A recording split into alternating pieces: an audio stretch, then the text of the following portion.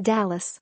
Mike McRae remembers his senior year in high school in 1975, the fans taking over Commerce Street, half chanting for Texas, half for Oklahoma.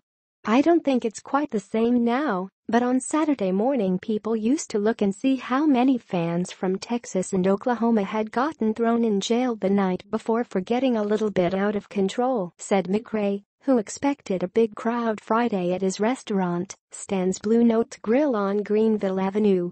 For 85 years, the Texas-Oklahoma game has thrived at the Cotton Bowl in Fair Park, with generations of fans drawn to the annual spectacle during the State Fair of Texas.